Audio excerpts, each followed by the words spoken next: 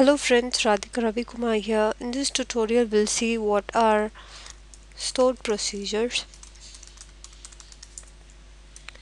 So stored procedure is you can call it as normal procedure or a simple called as proc.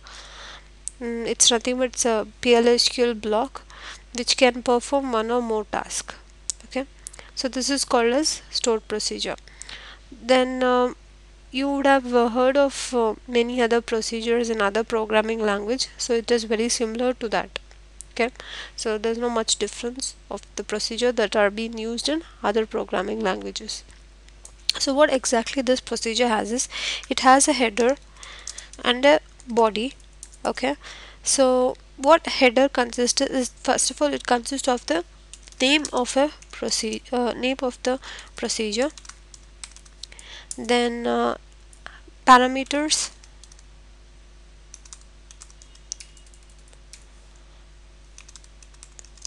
and or else you can call it variables that you're going to pass to this procedure. That's what the header will contain.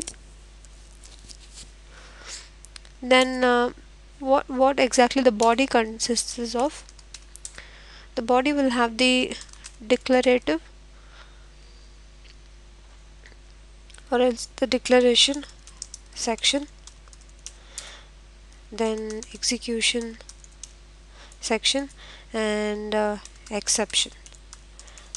Okay, so these are the things that are there in the header. You will be having this name of the procedure and the parameters of the variable. What the body will have is declaration section, execution section, and the exception section.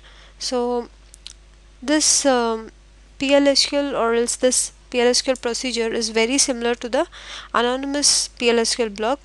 The only difference between the anonymous block and the procedure is the anonymous block will not be having name, and you cannot make use of it repeatedly, whereas the procedure will be having a name, so that once it's executed, the procedure will be stored inside your the database, so that you can keep using this procedure again and again.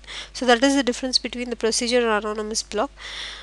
And the next thing that you need to know about procedure is parameters. What kind of parameters that you can pass to the procedures? There are three types. One is the in, then out, and the third one is in out. Okay, so in parameter, out parameter, in out parameter. So these things we can look into it as we go. So first of all, let us see the syntax or the structure of the stored procedure, how exactly the stored procedure will look like. First of all, you will be saying create or replace procedure, and you will be giving the procedure name here. Okay, or else, sorry, you can say the procedure name, and then you might be giving some of the list of parameters here. That's optional. So that's how the starting, whenever you're going to write the procedure, you're going to say create or replace procedure followed by the procedure name, any name, and then followed by the list of parameters. This is optional. It depends on whether you're passing the parameter to the procedure or not.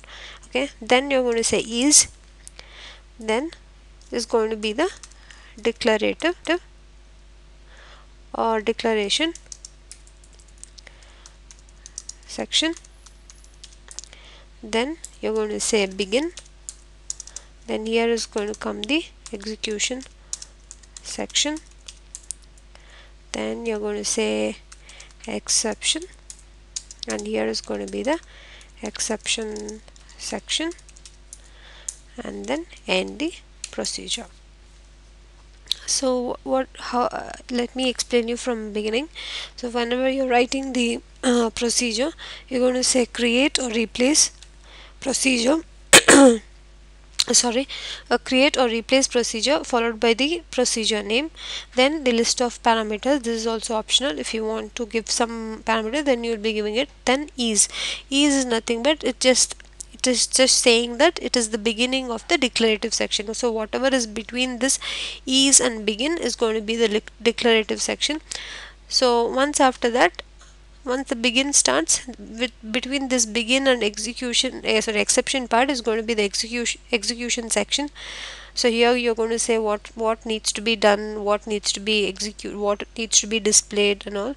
So here in the declarative section you'll be giving the variables, you'll be specifying the variables, you'll be specifying the cursors, everything. Then exception, it's nothing but is used to catch the runtime errors and all. Okay, so that's what is about this procedure syntax. So this is what is about this. So in the next tutorial we'll see how we can write a small procedure example. So hope you guys enjoyed this tutorial and also understood what exactly stored procedure are and how the syntax is like. So I'll come up with the next tutorial explaining more about the procedures, and then we'll later move on to the functions. Okay, so if there are any queries, then please do mail me to plsql.informatica@gmail.com, and keep supporting my videos and liking my videos. Thank you very much for watching.